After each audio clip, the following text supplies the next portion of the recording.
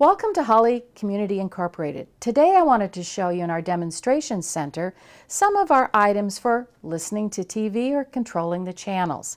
My name is Janet and I'm going to give you a quick tour. Here we have amplified hearing for the television. This means one person hears it much louder than the rest of the people in the room. Here's one called TV ears, and this one you wear under your chin, and this goes in the ears. And it connects to your TV with extra wires. It has volume control and tone control. There's different companies, so this is just one brand. Here's another type. This one has the batteries in the headset up here, and you wear it over the head. Each of these have a controller that is connected to the TV, and it's wireless so that you don't have to have wires hanging from your head.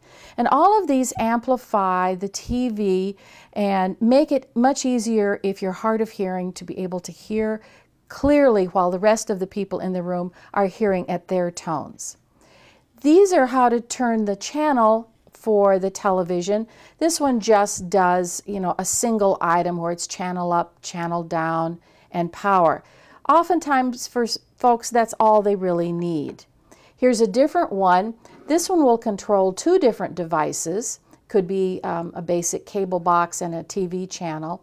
Again, this one's more color-coded, so it's easier for folks with visual problems and some hand dexterity issues. This one is a large one, and it looks like a large capital I, and the numbers are large. The controllers at the top to choose which device you're using is much larger. Everything is lit when you turn it on, so you have a little backlight on it.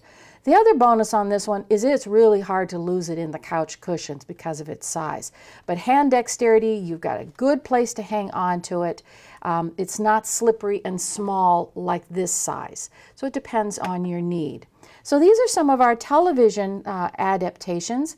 And if you'd like to come see them and try them out, stop by, make a phone call. We'll give you some information about these devices, or if you'd like to try them in your own home.